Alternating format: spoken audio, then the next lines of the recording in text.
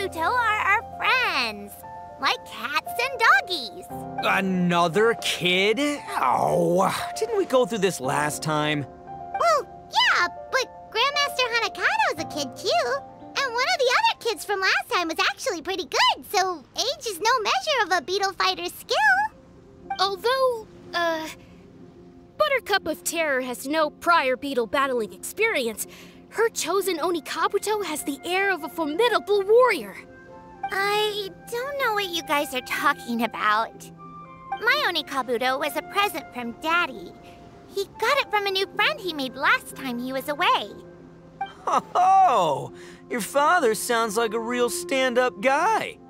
Okay, let's send out Sky-Cleaving White Iron Lavender Melon for this one. We don't want any accusations of bullying flying around.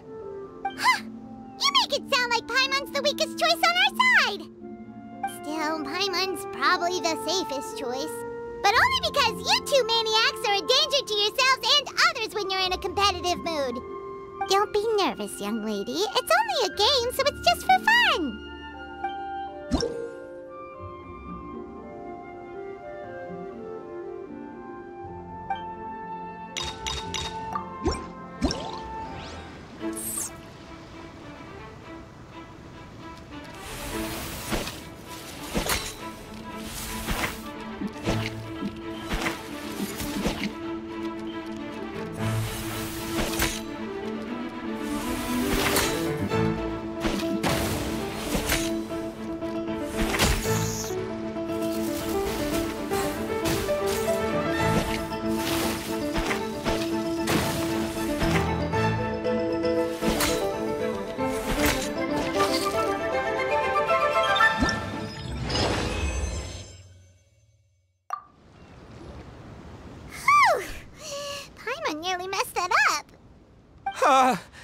Oh, I nearly died of a heart attack. That little beastie is fierce.